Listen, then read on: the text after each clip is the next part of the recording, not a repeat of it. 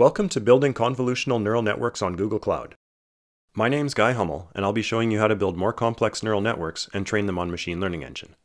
I'm the Google Cloud Content Lead at Cloud Academy, and I'm a Google Certified Professional Cloud Architect and Data Engineer.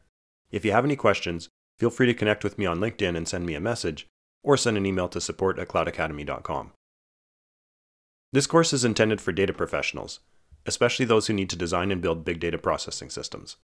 This is an important course to take if you're studying for the Google Professional Data Engineer exam.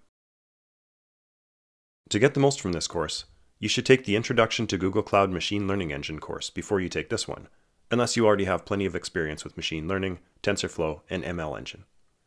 Once again, I'll be showing you how to run examples on ML Engine, so I recommend that if you don't already have a Google Cloud account, then sign up for a free trial. In this course, we're going to work with convolutional neural networks, which have proven to be very useful models for some important machine learning applications. We'll start with an overview of convolutional neural networks. Then I'll show you how to build one using TensorFlow. Next, we'll look at how to improve a machine learning model.